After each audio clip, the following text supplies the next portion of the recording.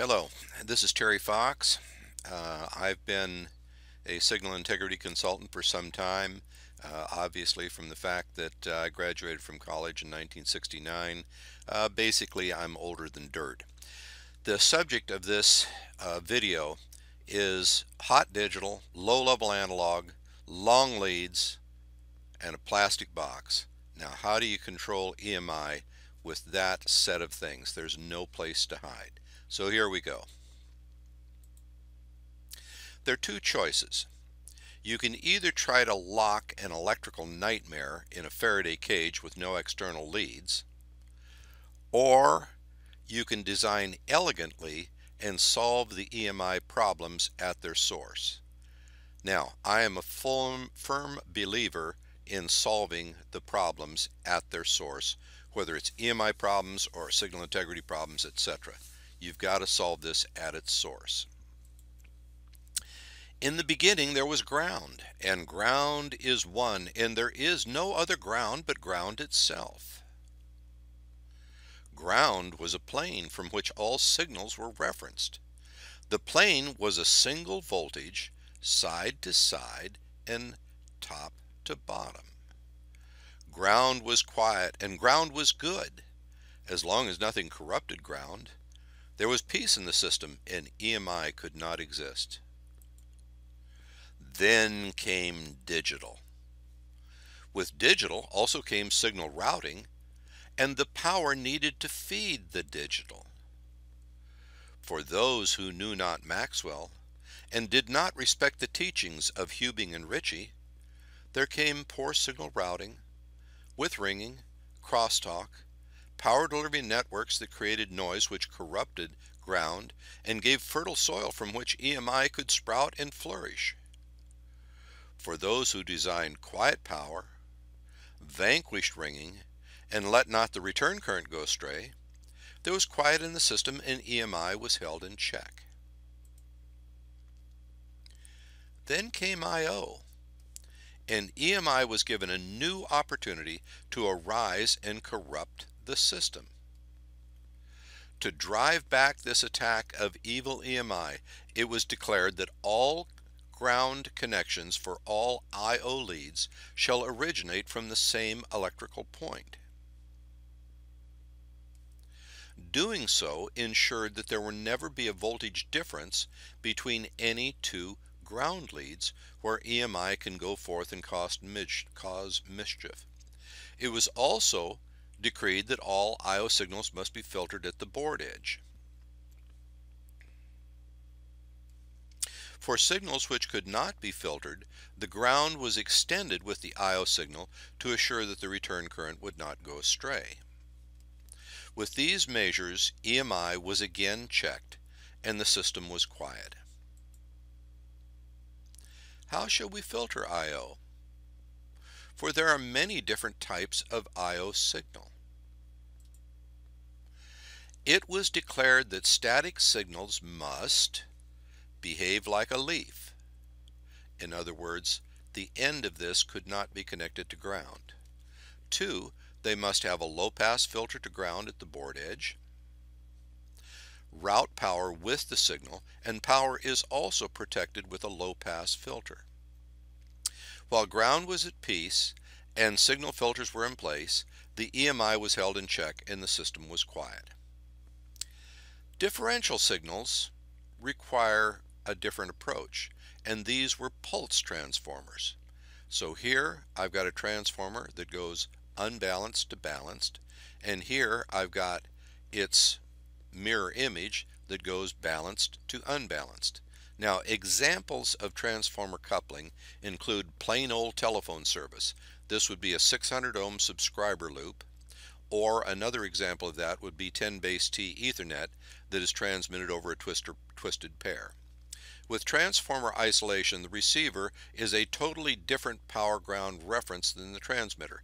Here I refer to it as ground with a big G, and this ground with the little apostrophe could be a totally different power source. In other words, there's no relationship between ground here and ground there. The signal has no ground return current path for the P return current flows on the N lead.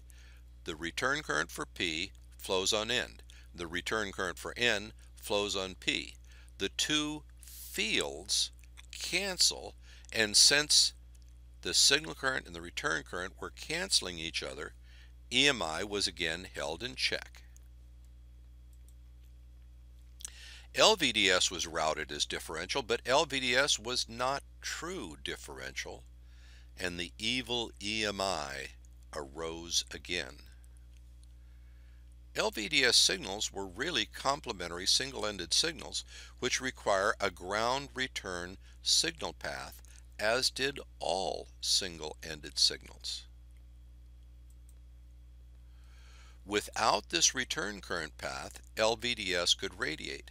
It was decreed that LVDS must include a ground plane for the return current path, and that it must behave like a leaf and power must be distributed along this same path.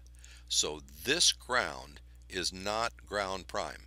This ground is that ground and a low inductance path between the 2 points, and this thing is not connected to power or ground through a separate path. It has to be a leaf. It was decreed that LVDS must include a ground plane for the return current path and behave like a leaf, and power must be distributed along the same path. Evil EMI was again held in check by heeding the teachings of Maxwell, Hubing, and Ritchie. High-frequency single-ended signals. They said, no low-pass filter for us, for we are high-frequency. We can't have a low-pass filter. To quell the outcry from high-frequency single-ended signals, it was decreed, we will extend the ground plane for a return current path as is done with coax or Samtec connectors with flex circuits. It was further decreed that the receiver must be a leaf and that power must be distributed along the same path as the signal. EMI was again held in check.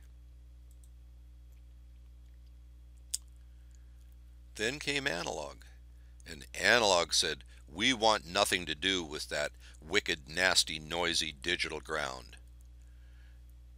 And we had the ground slicers who cleaved analog ground from digital ground. So here I've got digital ground, there I've got analog ground, I've got a slice between the two, maybe a 0 ohm resistor here, and now ground digital is a different voltage than ground analog.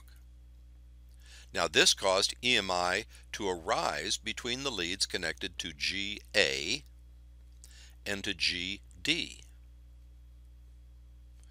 Those who heeded Maxwell, Hubing, and Ritchie removed the cleavage. Again, ground was 1. I've simply got ground. Ground analog is now the same ground as ground digital, so there's no voltage between these 2 points. Ground again was 1, and the evil EMI was held in check. The commandments according to Fox. Ground is 1 and shall not be split in 2. All ground I/O leads shall be connected to the one ground. Create quiet power lest thy planes become noisy, and find an antenna from which to radiate. Route and terminate carefully to prevent ringing, for ringing is the root of all types of evil. Let not thy return current run astray, lest it should find an antenna and radiate. Finally, thou shalt never create an antenna which is unfiltered at the board edge or connected to a noisy reference plane. And the boss said, this is good, for then we can ship and then we can be paid.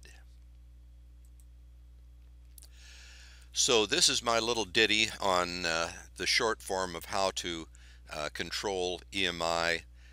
This is my full-time business, so if you've got questions about it, please contact me either at tfox@siemc.com, or there's a phone number there's the website, and I hope you have a good day. Thank you.